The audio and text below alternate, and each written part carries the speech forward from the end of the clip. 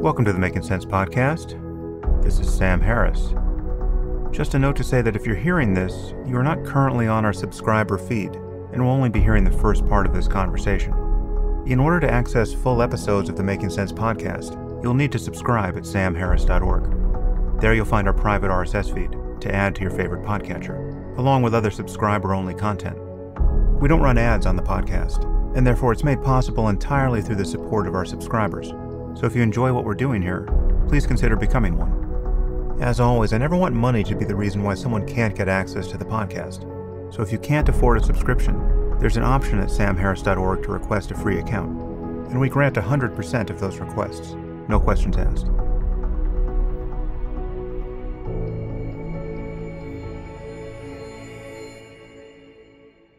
Okay, a lot going on out there in the world.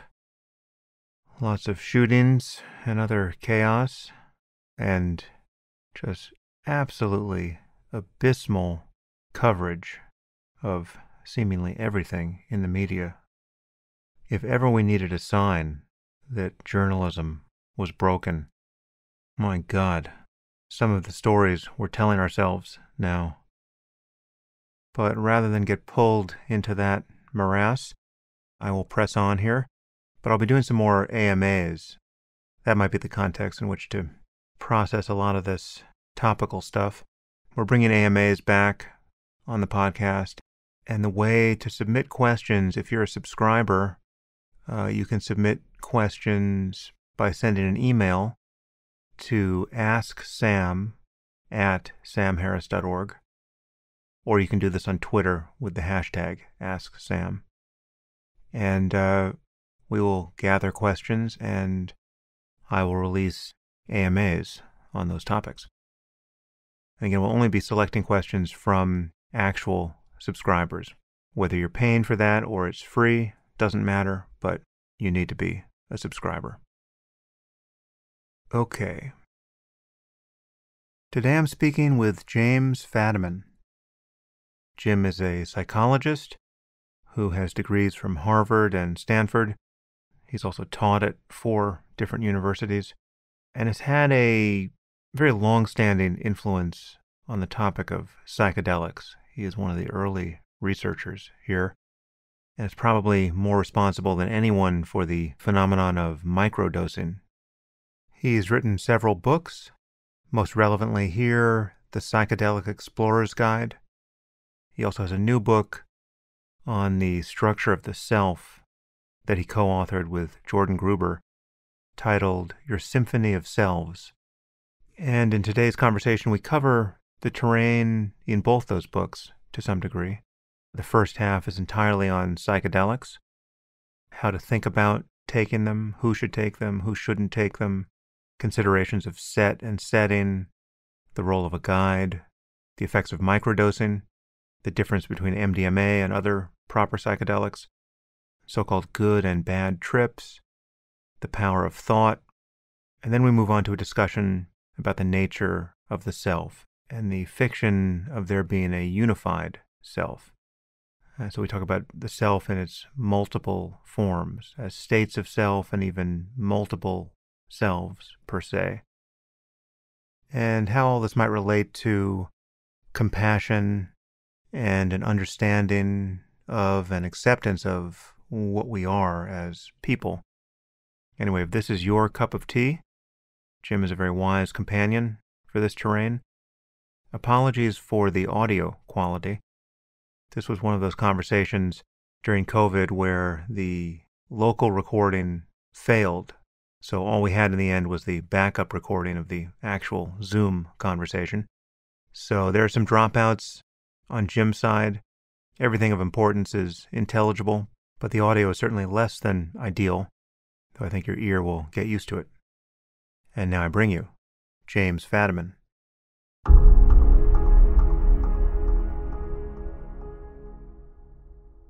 I am here with James Fadiman. Jim, thanks for joining me. It's a great pleasure. We could spend a lot of time trying to figure out where our mutual history intersected. I'm about 95% sure that you and I once met face to face, at least once. And I'm sure we know many people in common, but and perhaps we'll get there organically. But perhaps you can summarize your background here. How do you describe what you've focused on, these many decades that you've been covering the topics we're about to touch? Well, I got involved in psychedelics before I entered graduate school because Richard Alpert turned me on. I was living in Paris writing a very bad novel, Hmm. and my draft board said, "Would you like to go to graduate school or Vietnam?" And I took the obvious choice and then worked with a clinical group in Menlo Park. And just as I had completed my dissertation on psychedelic therapy, and by the way, I said it was good, the government said, "We don't want to know anything more. Thank you very much," and closed us down in the midst of a research project where people were using psychedelics to solve absolutely linear, rational, physical, scientific problems.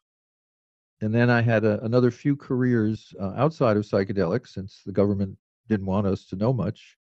And a number of years ago, got back involved in psychedelic research, particularly in microdosing. And in between, I've worked with and taught a number of psychology systems or life-changing systems like affirmations, psychosynthesis, and recently just completed a book on internal healthy multiplicity, which was apparently from the outside, like, where did that come from, given what I just told you? I've been working on that quietly for 25 years and finally got it out. So I'm at a place of feeling a lot of life ambitions, perhaps, or inclinations or directions are in a completed state. So I have Hmm. a couple of turns left and a lot of things I'm intending to do. And it's a pleasure to be with you. And several of my relatives are very excited because they are long-term fans of yours, and I'm a short-term fan of yours.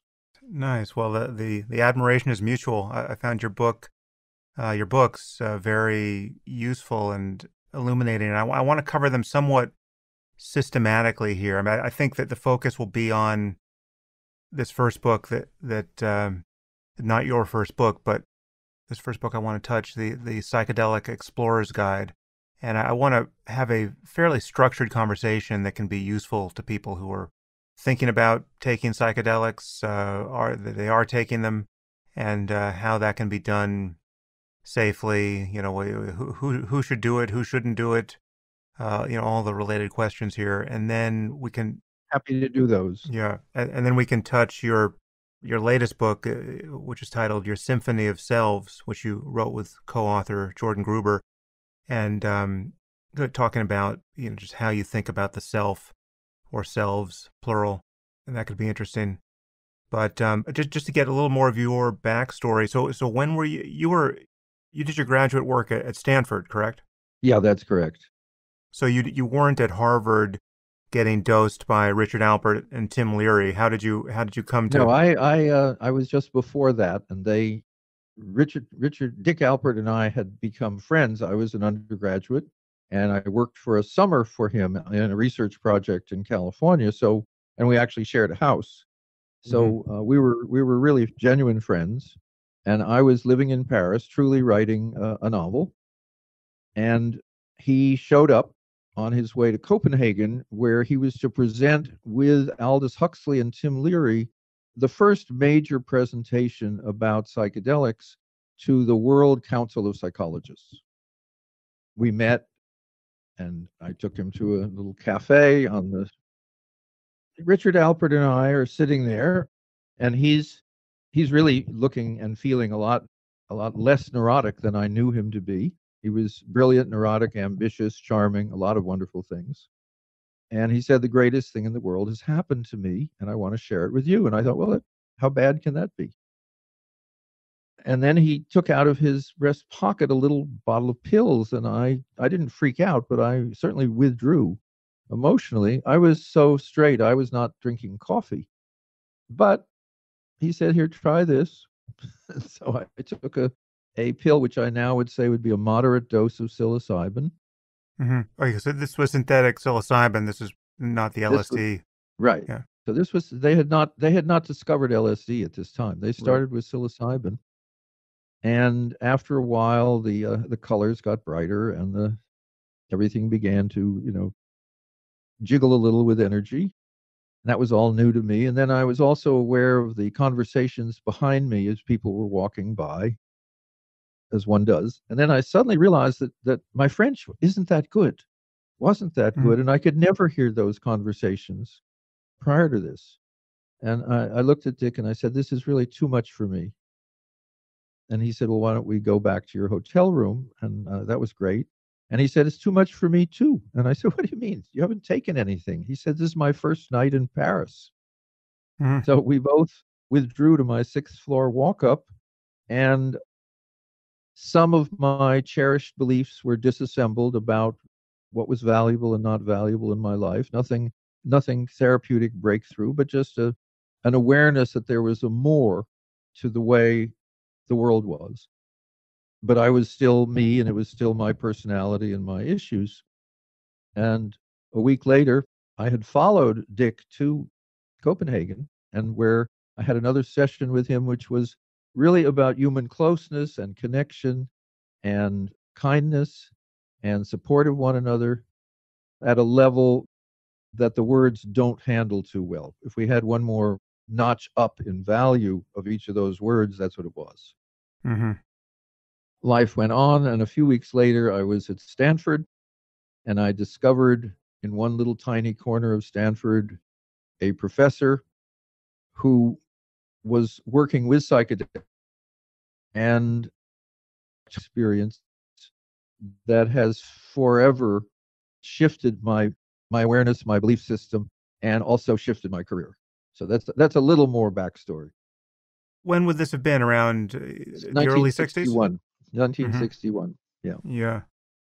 Yeah. Well, it's, yeah, so I am sure that you and I met with Richard Alpert, who was then later known as Ramdas, at some point in the late 80s, somewhere near Somewhere. Stanford. So anyway, it's great to meet again. Before we dive into this, I just want to offer the obligatory disclaimer to our listeners that, we are not giving medical advice. We're not recommending that you personally take psychedelics, and we don't know your personal situation, dear listener. So you just have to read the lines and between the lines in this conversation to extract anything that might be useful to you in your specific situation. I mean, obviously, we're not going to soft pedal the underlying truth here, which is that psychedelics have been incredibly useful to each of us personally, and the resurgence of research on them holds great promise for everyone, really. And it's one of the happier developments in recent years in psychological science. But obviously, where most people are living, these drugs are likely to be illegal, and therefore you incur some risk just taking them, however benign your experience on them might be. And some people can have bad experiences, which we'll get into. So, with that caveat out of the way, let's start with general considerations here, Jim. Who should and shouldn't think about taking psychedelics? Well, one of obviously the questions I get a lot over the years is, "I'm thinking of taking LSD, but," and I say, "Don't do it." And they say, "But I haven't told you my reasons." I said, "No, if you feel there's a reason you shouldn't take a psychedelic, you have to listen to that." So my caveat is much stronger than yours, Sam, in that way. And the question of who and who shouldn't take it is only one that can be answered by an individual. I can tell you that if you read the literature, there's a lot of discussion about not having a psychedelic. These are all high dose discussions we're having right now. Right. Yeah, we'll talk about Yeah. microdosing later. Yeah. But for high doses, the science world says no one, not if you've had a psychotic episode, not if you've been a schizophrenic, not if you're bipolar, and not if you've had a serious mental, something like that.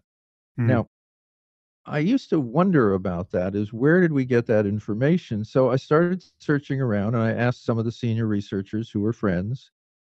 And the answer was actually, there isn't any information like that out there. What there is people doing research don't want those people in the research Right. because if they have a bad experience or 6 months later they have a bad experience that has nothing to do with psychedelics, they will blame it on psychedelics. Now, I followed this a little bit more with bipolar because that's one of the groups that can never get in any research projects. And if you go online, of course, if you go to the web, of course, there's a group of people who are bipolar who talk to each other.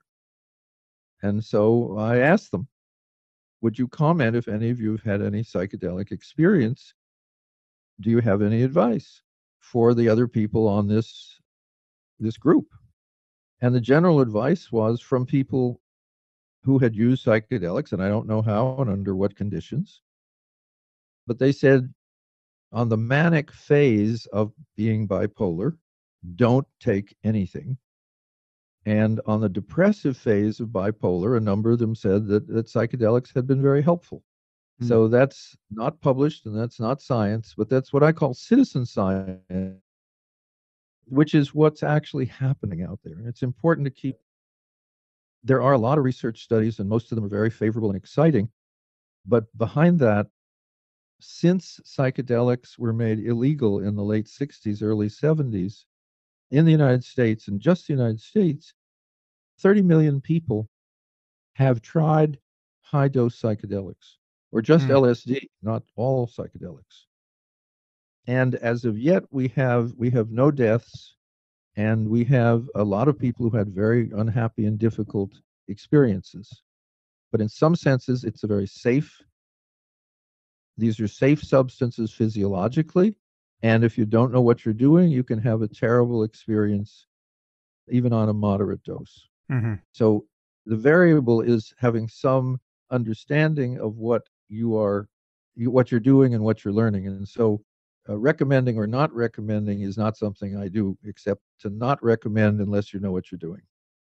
Yeah, this is a bit of a conundrum, however, because even very experienced psychonauts, as you know, can feel significant trepidation when thinking about taking a high dose of anything. I mean, it's just even knowing what you're in for, even having experiences under your belt that you consider to be not only benign, but incredibly transformative, you still approach this howling abyss with the appropriate awe and concern, often. And I mean, so even someone as seasoned as Terence McKenna would talk about the feeling of fear he would live with around this consideration of whether he should trip again. And so if your prescription or non-prescription is, if you feel any hesitation about doing this, don't do it, it's a little hard to apply. Well, that's probably why I put it out there because it gives people a hesitation. And the image that came to mind as you were saying it is skydiving. Hmm. No matter how many times you skydive and how carefully you check your gear, you know that sometimes people fall out of the sky and the chute doesn't open. And it's not a matter of skill or experience. It's a matter of the facts are that these substances will take you places you do not intend. Hmm. And I think that's part of the reason why I've backed off from high dose work and high dose research because it can always be not only a scary experience, which is fine. People, pay a lot of money to be frightened if you've ever been to what's called an amusement park.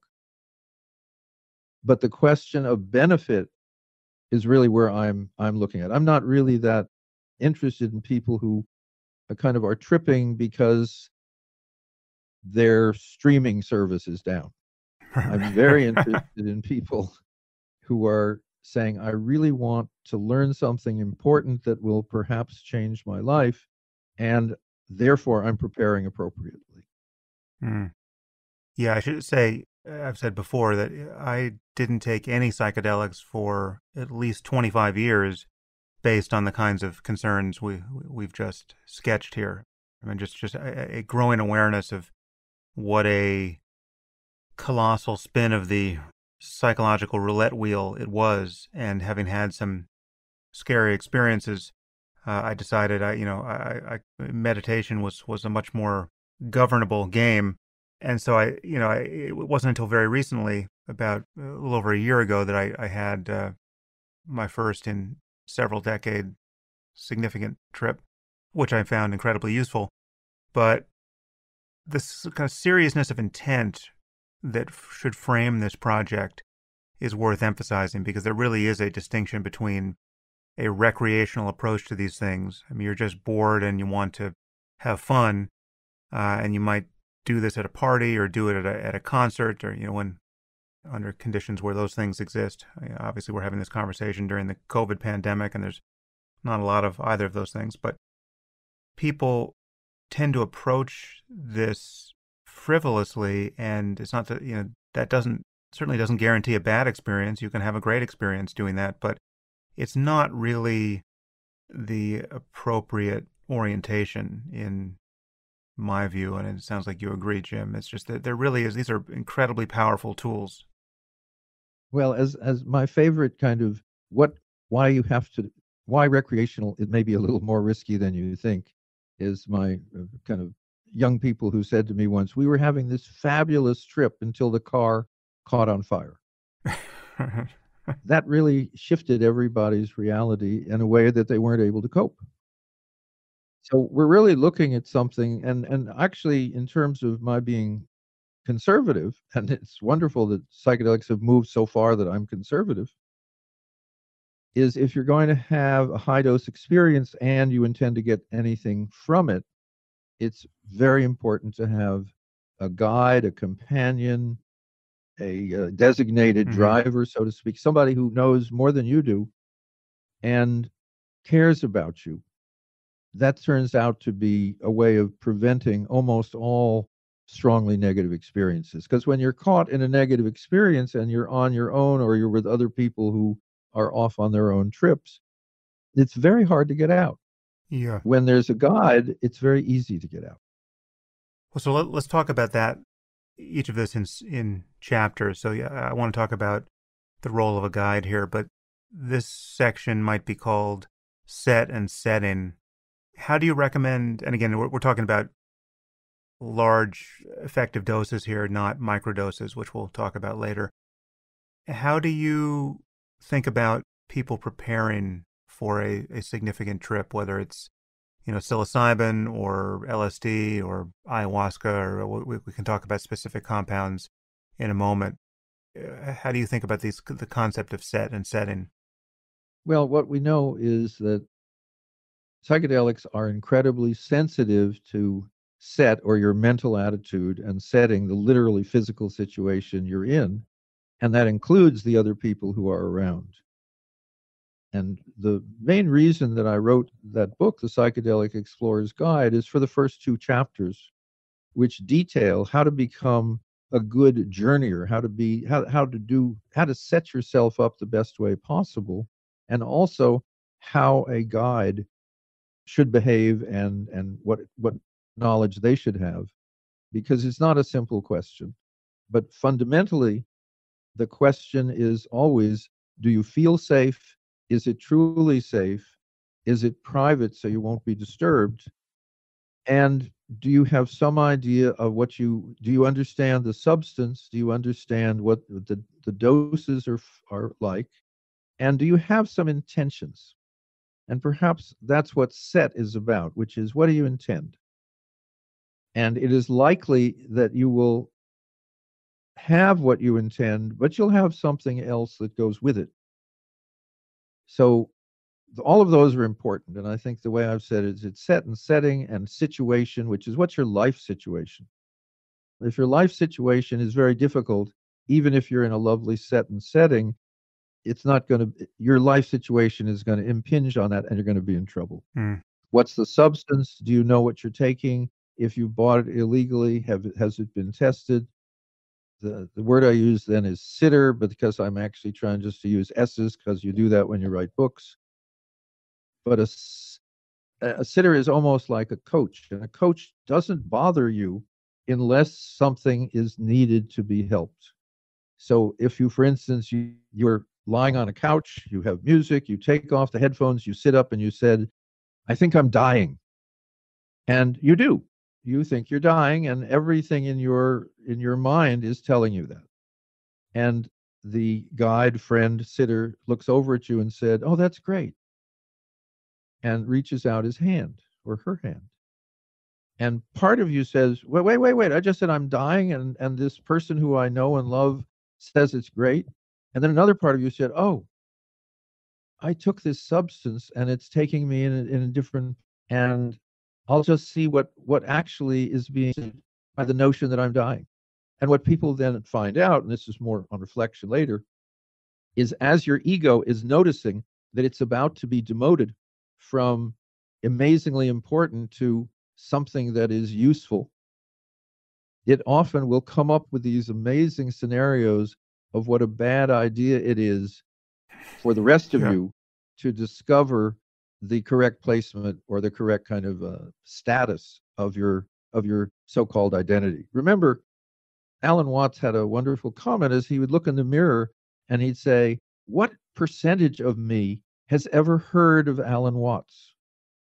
If you just look at yourself physiologically, the answer is a tiny amount of your brain has to do with your identity, and the rest of it really has other preoccupations. So that's part of what I'm suggesting is why preparation is important.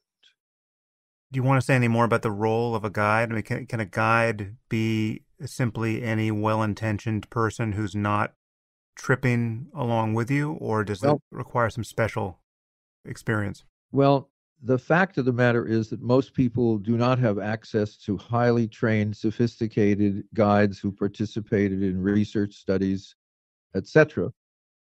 So the reality of it, what my opinion or not, is that very kind, loving people who've had prior psychedelic experiences that are positive often can be very healthy, safe guides.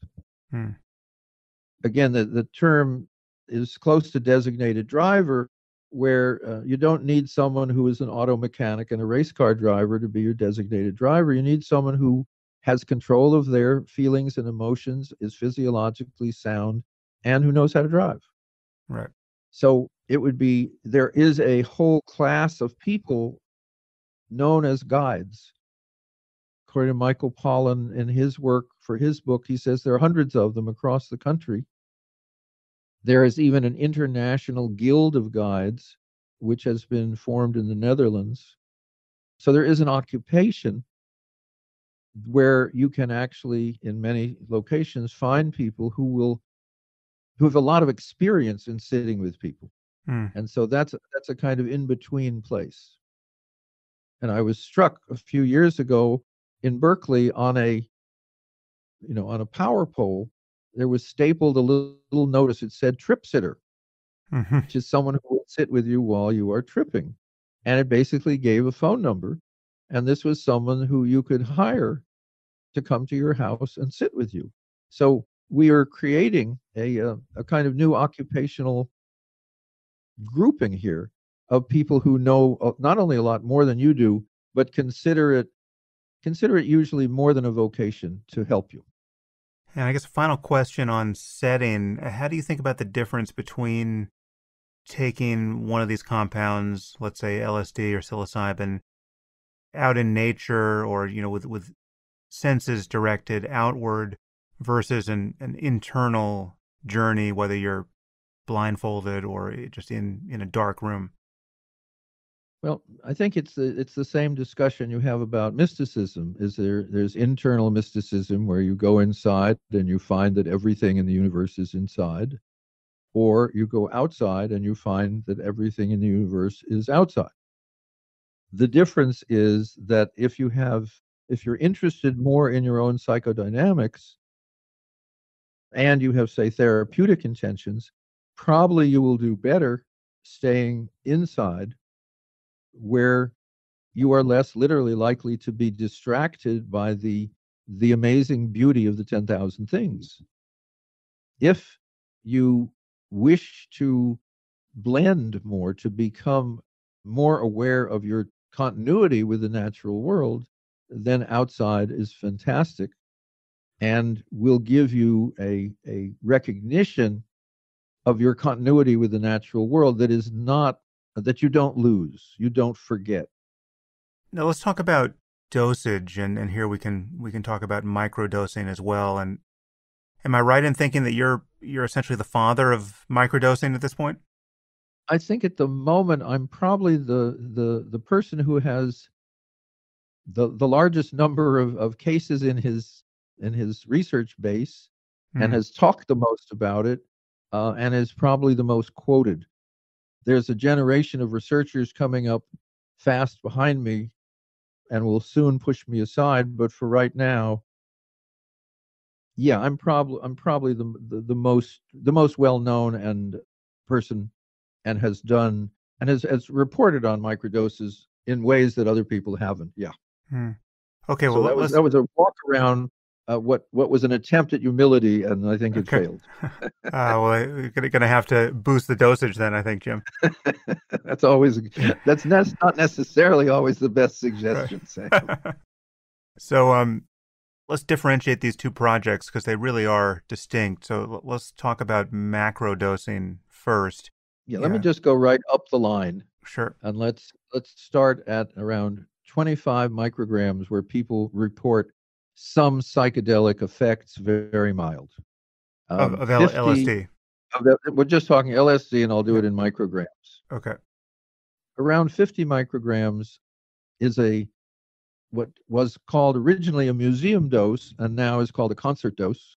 And if you've ever wondered when you go to a concert why there's that unbelievably huge light show, it's because such a large percentage of the patrons have come intending to get as much out of the light show as the music.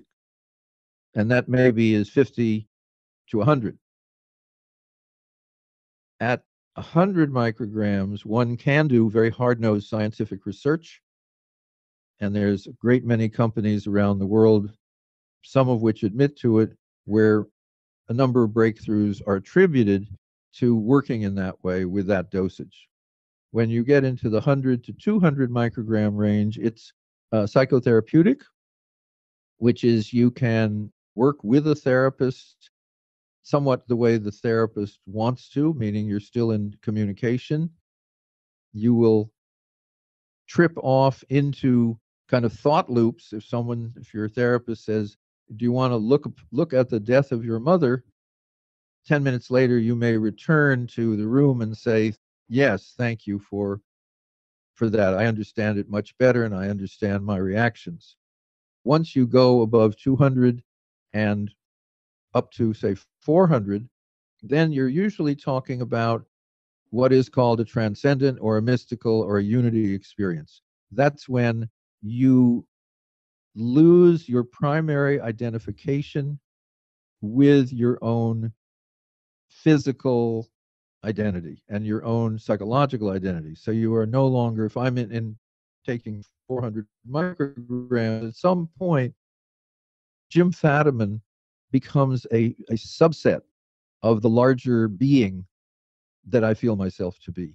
And in that state, people report things like experiencing the birth of the universe, or physically their own birth, or memories of past identities.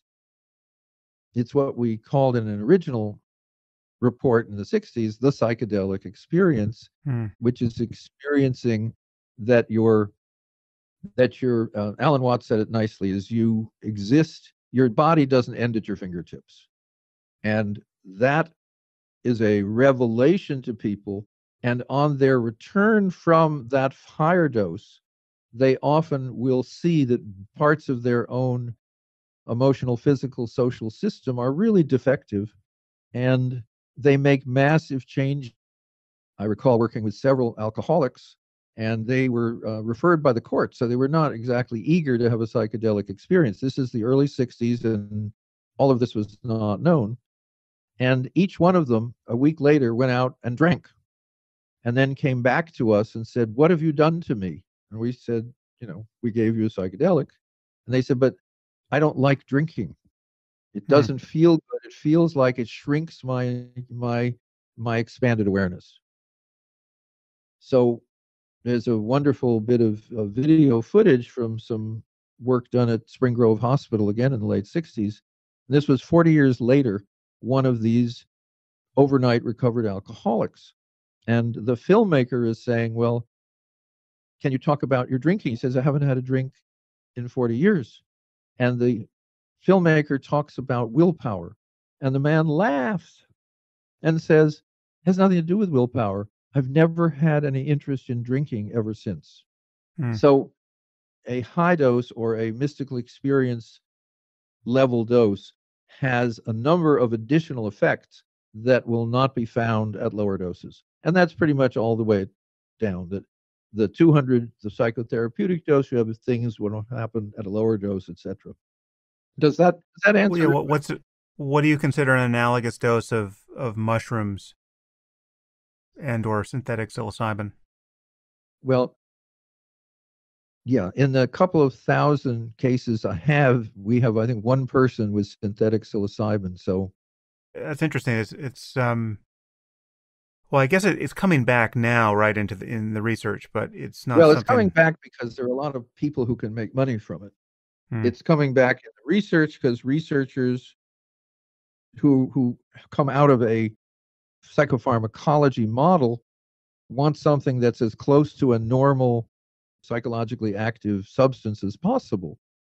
And they love to have accurate measurement, even though the amount a person should take should be based on what the person actually needs, not on their weight or Hmm. their age. It's a little bit as if people came in for meals and you gave everyone the exact amount of each food, carefully measured.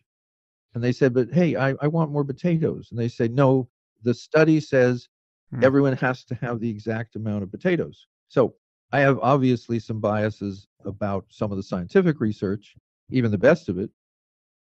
But what we're looking at with psilocybin is 3 to 5 grams of mushroom will give you a fairly expansive trip. People have taken much more than that, and at some point they stop bringing back useful information.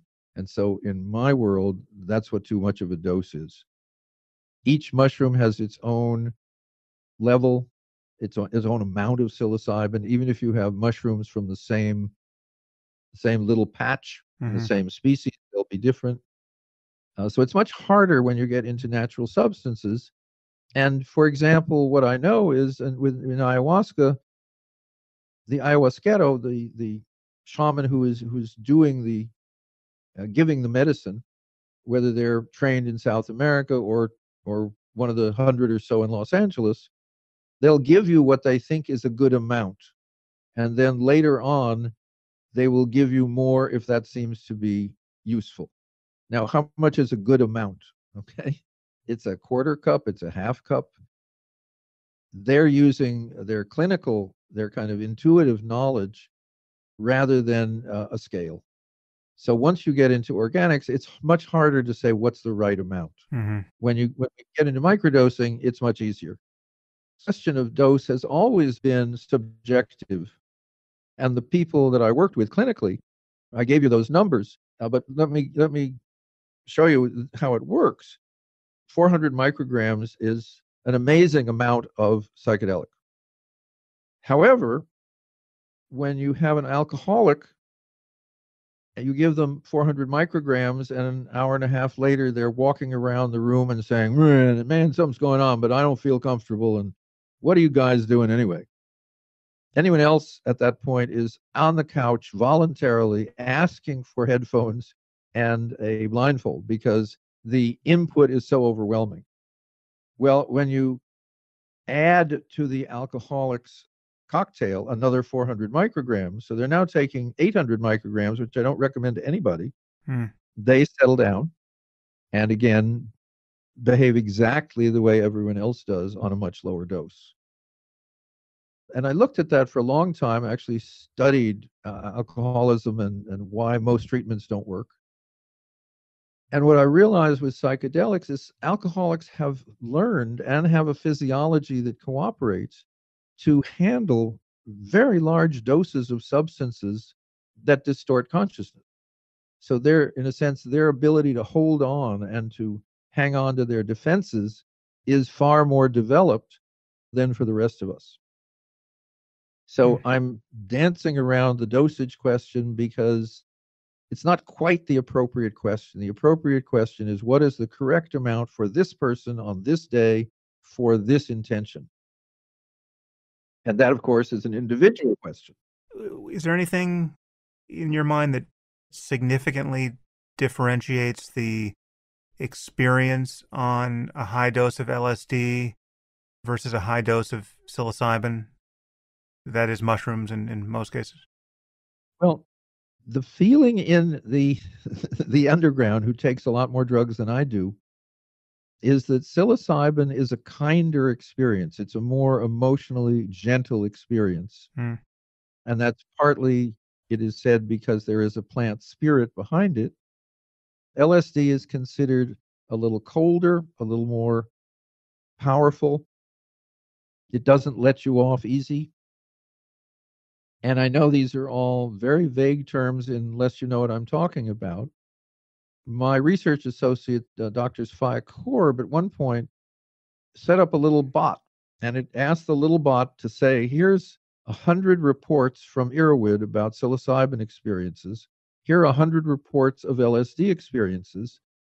Can you, this little learning bot, distinguish the two if you can't be told which substance it is? So it kind of blinded artificial intelligence. Hmm. And the AI, a robot, said, no, I actually can't tell the difference between those experiences.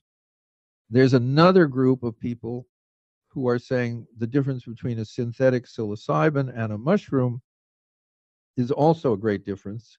And that is also not yet particularly, we don't know quite what that means, but it's probably true since a mushroom has a whole nother set of alkaloids in it. So it should have a slightly different effect than just the psilocybin molecule. Mm. Yeah, but one obvious difference is just the time course of the trip. A LSD trip lasts about twice as long as a mushroom trip. Okay, that's important because that's one of the reasons that the research has gone the way it has. Mm. One of the questions is, with the psychedelic renaissance, why are most of these studies psilocybin? Why not LSD? Because with LSD, we have a couple of thousand research papers, to start with.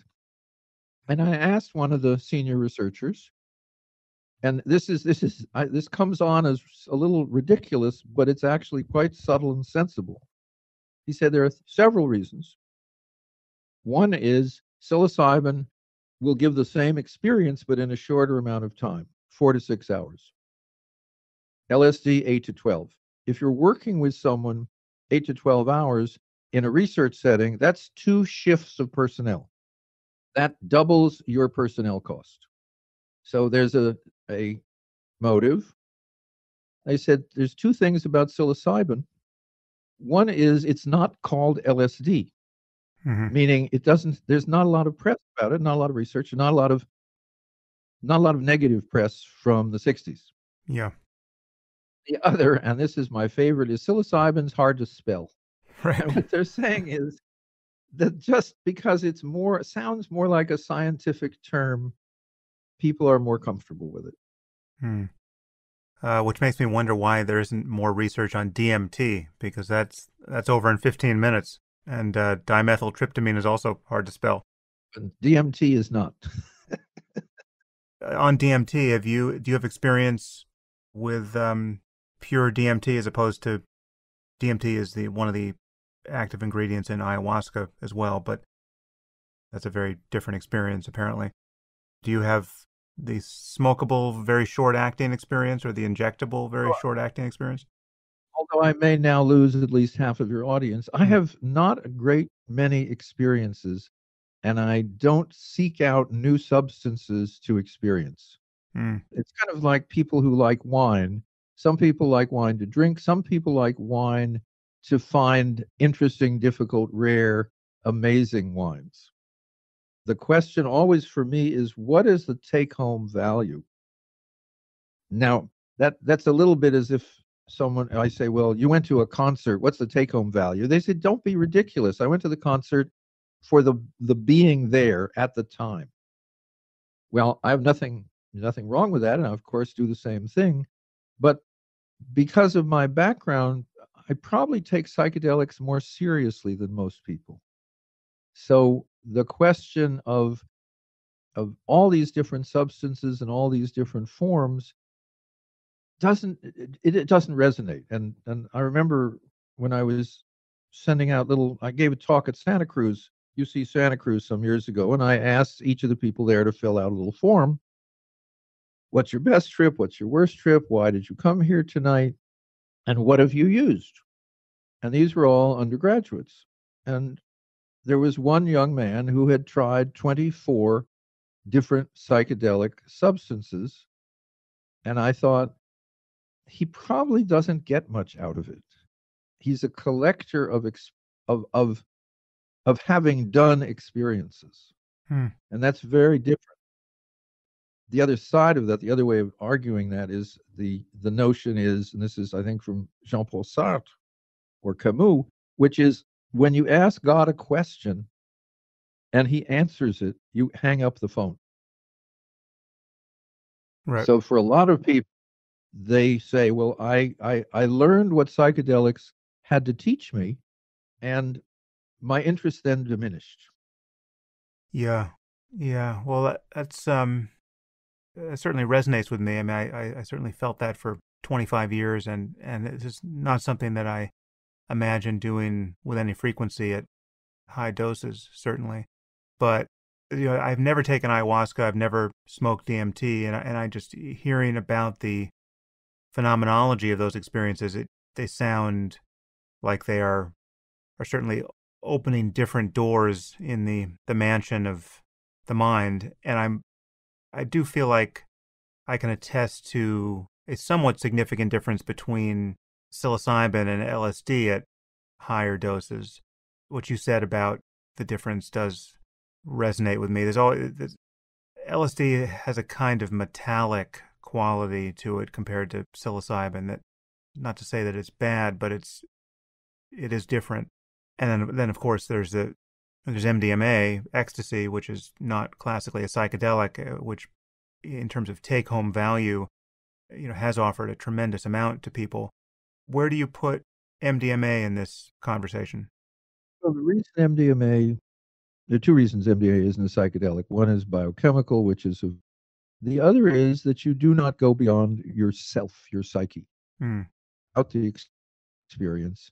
Only you're you in an incredibly inner safe place where all the parts of you that are awful to consider, or terrible events, or traumas, or worse, you can objectively look at and move them from the part of your brain that holds them as terrible trauma and disturbs or destroys your life and puts them into conventional memory where you can remember that you did terrible things, but it doesn't dominate your present. So it's a totally different set of experiences. And however, the way it's given is exactly the way we developed it in the 60s with the comfortable room and the music and the headphones Hmm. and the male and female guide, all of which are to make it easier for people to look at traumatic experience. If you give the same person a very, very high dose of LSD, they will pass right through the trauma area and have perhaps again one of these transcendent experiences which may or may not affect the trauma. We haven't really done that kind of research. So MDMA in a sense is psychologically less threatening because you don't go beyond your own identity. Hmm. And that's a real difference.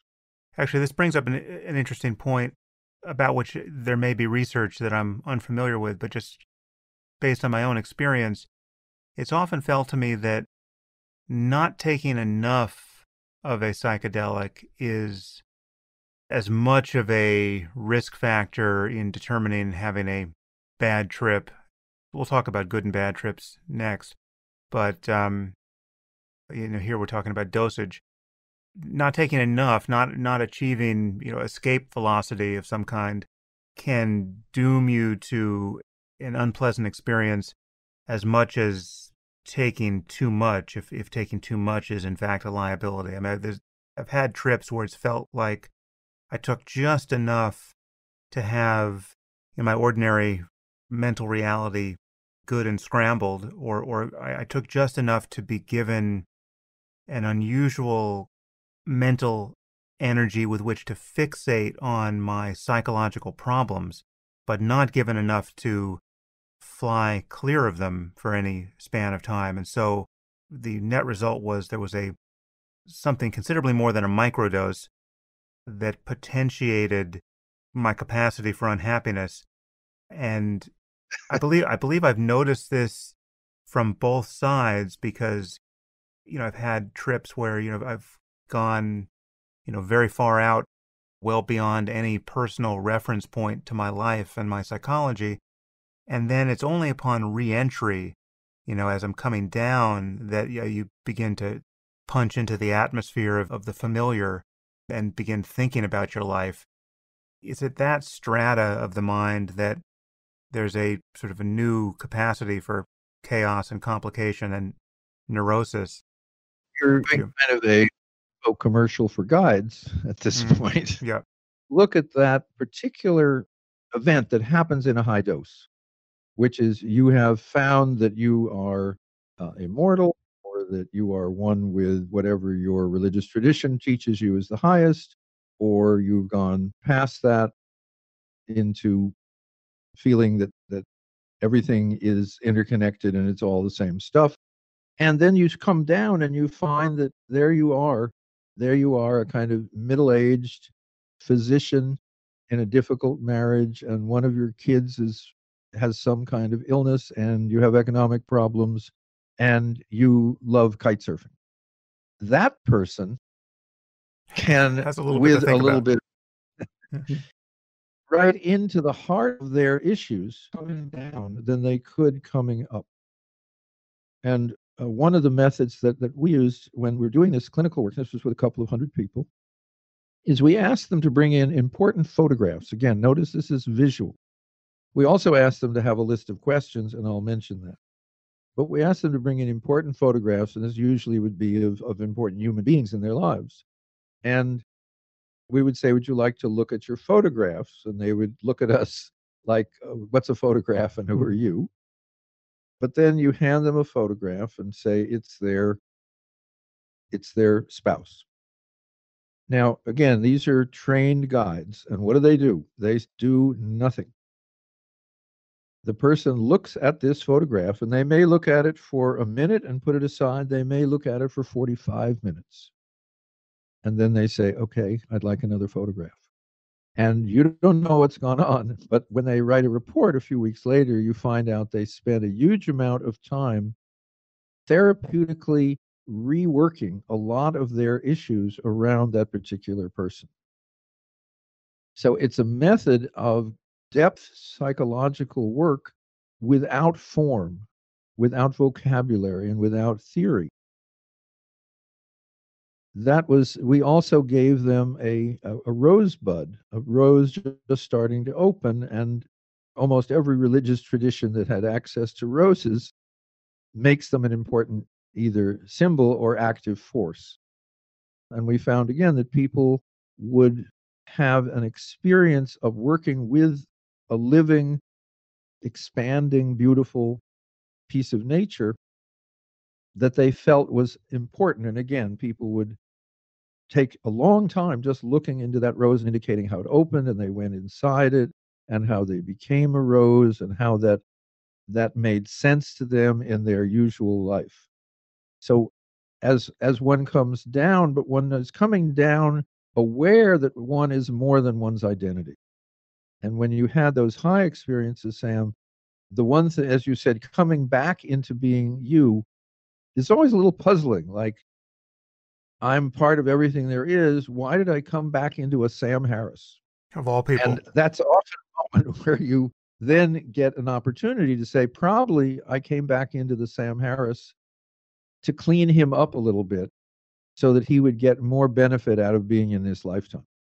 So let's talk about microdosing, which superficially seems like a similar project because we're talking about taking LSD or psilocybin generally, but the dosage being dialed down as much as you're about to describe really does change things. What constitutes a microdose and what are people microdosing? Well, I have to make this super clear. Imagine that microdoses have no psychedelic effect. So they are not a little bitty high. Hmm. Maybe they're the difference between an M dial. You're still, there's still radio frequencies, but the microdose is 1/10 to 1/20 of what is called a recreational dose. With LSD, for the original work I did some years ago, it was 10 micrograms. That seemed to be an appropriate amount for people to have the experiences that I'll talk about a little bit more without having to stop or disturb their life. They had their normal day, normal activities, normal work, normal driving, normal time with their family, etc. The dose for mushrooms was then about zero point 0.2 grams to 0.5 grams.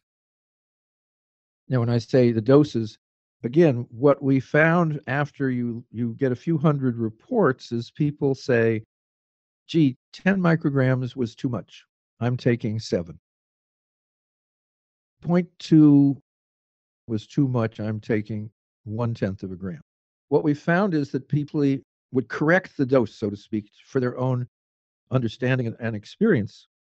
And we also found, in terms of taking it, how often, which is a huge difference between psychedelics and microdosing. Microdosing is done repeatedly. People found that after taking it 1 day on and 2 days off over a full month, that's about 10 times over a month, most people ended up taking it less often. So it looked like it was not addictive, just as all other psychedelics. But whatever value it had, people seemed to gain basic benefits within the first month and then allow it to continue at its own pace. Now, what are basic benefits? Okay. It's very hard to make this easy to understand, but Ayelet Waldman did a book called A Really Good Day, and it's about her month of microdosing.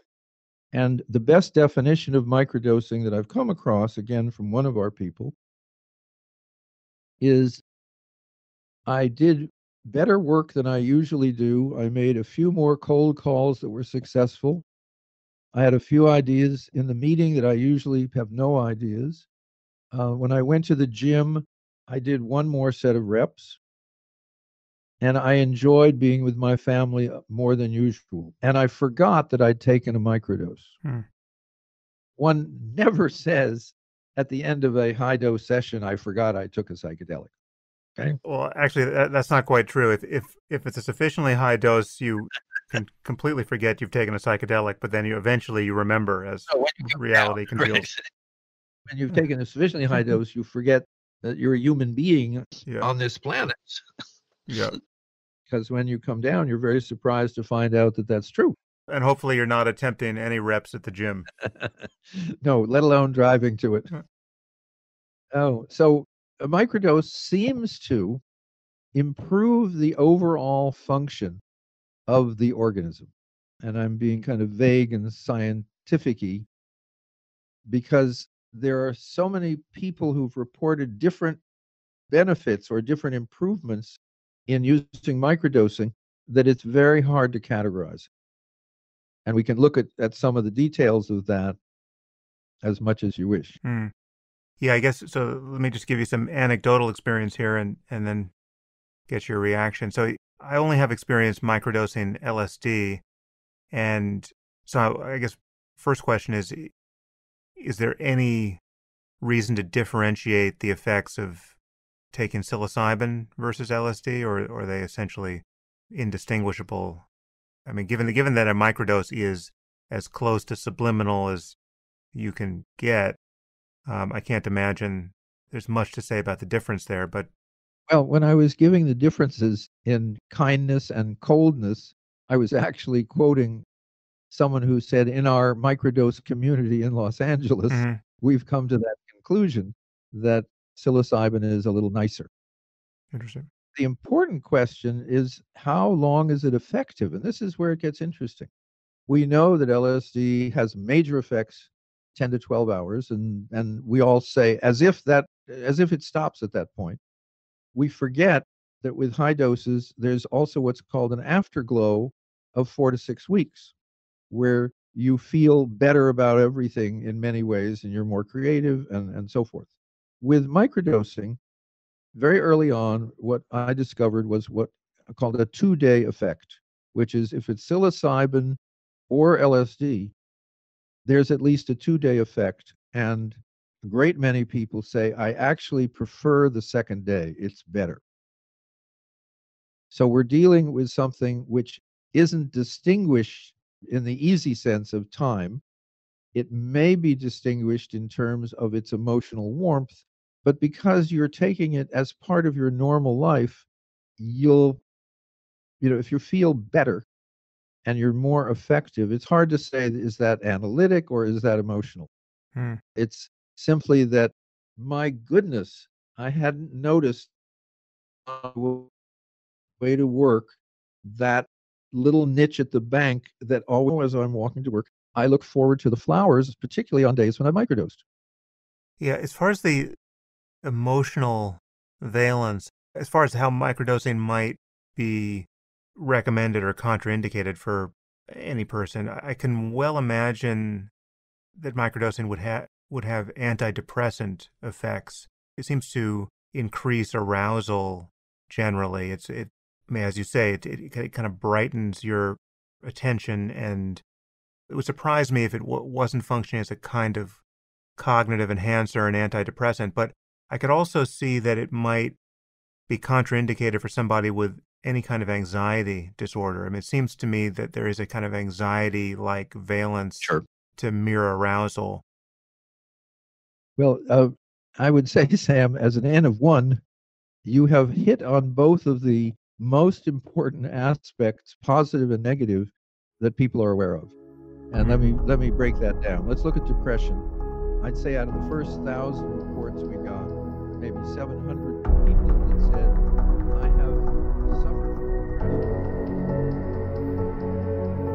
depression. If you'd like to continue listening to this conversation, you'll need to subscribe at samharris.org. Once you do, you'll get access to all full-length episodes of the Making Sense podcast, along with other subscriber-only content, including bonus episodes and AMAs, and the conversations I've been having on the Waking Up app.